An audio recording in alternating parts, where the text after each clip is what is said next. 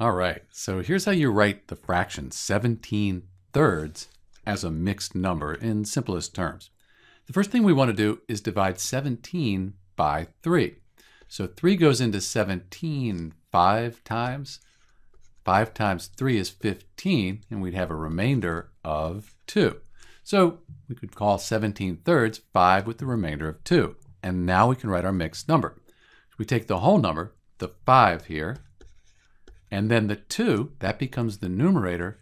The 3, we get that from the original denominator, from our original fraction here. And 17/3, the fraction, equals the mixed number 5 2/3. And we can check that. 5 times 3 is 15, plus 2, that gives us 17. Bring the denominator across, 17/3. That's what we started with. So to recap, we divided 17 by 3. We got 5 with a remainder of 2. So we put our whole number here. The remainder, that becomes the numerator.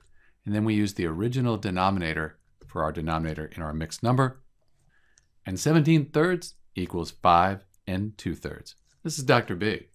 Thanks for watching.